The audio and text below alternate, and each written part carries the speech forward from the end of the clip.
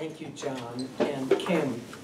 I'm really quite surprised that this is only your speech number 3, because her confidence in her delivery and her planning was perfect. Speech number 3 is get to the point, where you're supposed to organize all parts of your speech, state a clear general purpose and a specific purpose early, and reinforce that with all your points and all your things. And you did that beautifully. The general purpose was to persuade us to give money. The specific purpose was to persuade us today to give money. General purpose would be persuade, specific is give money, and she gave us the envelope, and I will be donating tonight.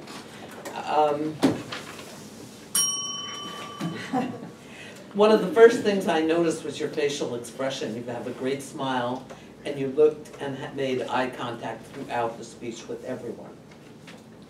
You made a critical point in beautiful language.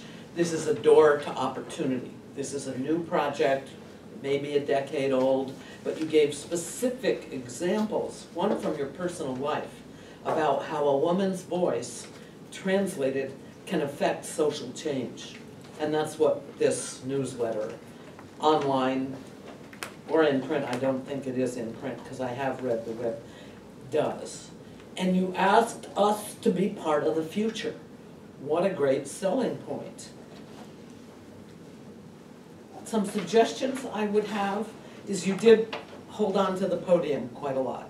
You didn't move around at all. Your eye contact was great, but the rest of your body probably contained the nervousness but was not visible at all. A great point was your lack of notes. With all the specific points that you had, the 7% of bylines are by women. Was it only 7?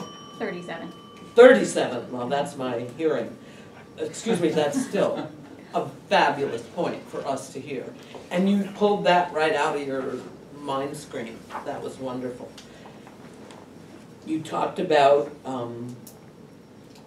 the example about what's your proudest moment. How could you express that to someone? Was a very, very good point that emphasizes women's experience in the web being not just personal, being political, moving social change. Wonderful. You mentioned a little late that it was a tax-deductible donation, because I would have liked to know that right in the beginning. I'm persuading you to tax-deductible because that's how I monitor my contribution. Other than that, it was so well organized, which is the point of getting to the point, that I don't have much more to say. Your final example made me want to donate, so you accomplished your purpose well. Congratulations, I can't wait to hear 4, 5, 6, 7, 8, 9, and 10. Thanks.